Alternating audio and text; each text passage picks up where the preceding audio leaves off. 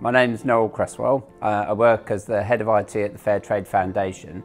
At Fairtrade, we're predominantly looking after farmers and producers in developing countries to ensure that they get a fair deal and that they can develop and build their own communities. We try and find organisations that are aligned to our values and ethics. Sometimes that can be quite difficult within IT supply chains. We were renewing our mobile phone contract and looking around. The first port of call was, why don't we go and talk to Fairphone? We use our laptop, we use our phone, our refrigerator, you name it, we use it. But most of us don't even think of how is this thing built up? Where did it come from?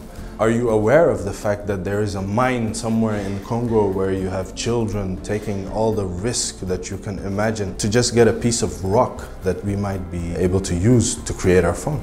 It's ridiculous. By seeing this, we designed a device where we took into account everything we stand for. We made the device modular, used as fair as possible materials and minerals we could, and then we came with the Fairphone 2, which is this device.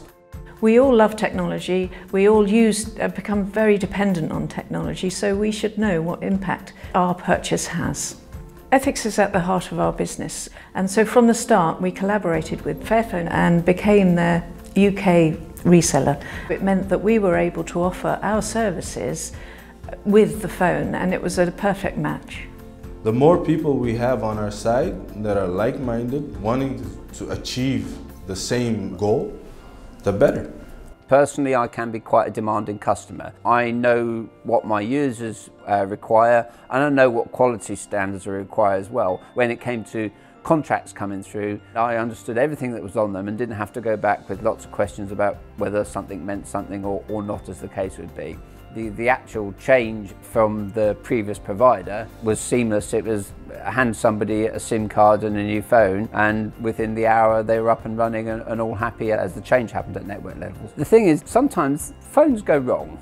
My own personal Fairphone unfortunately suffered a failure. The microphone module on it broke down, so contacted the phone co-op, and through the support with Fairphone, that part was shipped to me, and it was a self-support repair item. So I was able to strip the phone down, remove the screen. 10 minutes later, I'm up and running on my phone again. It's very exciting for us to be working with these organisations because it allows us to offer our customers not only great services, because we pride ourselves in good customer service, but also a different business model and also products that fit with their values. We all have the same values, however we have different channels and different methods of getting to the people, and we should all be, three of us should be working together to push the value of the product that sits behind it and how it improves conditions within the world.